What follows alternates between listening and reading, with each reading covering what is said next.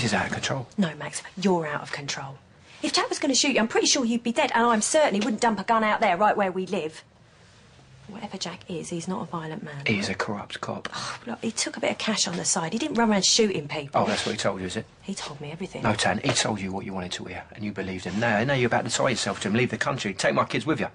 You see Max? Thought you got nicked. No, they got the wrong man. Well, don't worry about it, Jack. I ain't bothered. You and Max want to kill each other? It's fine by me.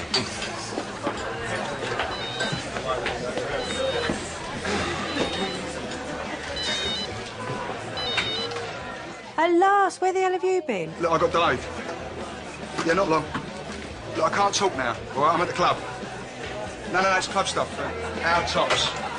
Yeah, sorry.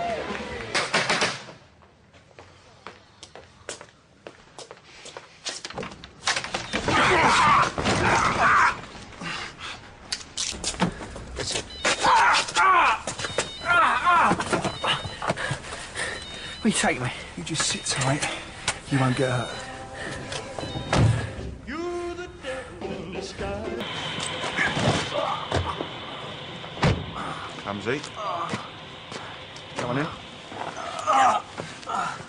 I think the police are going to be interested in this. Further evidence of your demented, violent personality. First you beat me up in the house, then you kidnapped me. Then you throw the boogie in, mate. Ladies first. You're insane, you know that? Me? I'm not the one who's fabricated a load of evidence. I'm not the one who's had me falsely arrested. Yeah? So what are you going to do about it? Well, I'm going to punish you, Max. You see, the trouble is I've been too lenient. Way too lenient. See, I suppose it's because you're family. Yeah, I've let things pass that normally I wouldn't. But you wouldn't accept that, would you?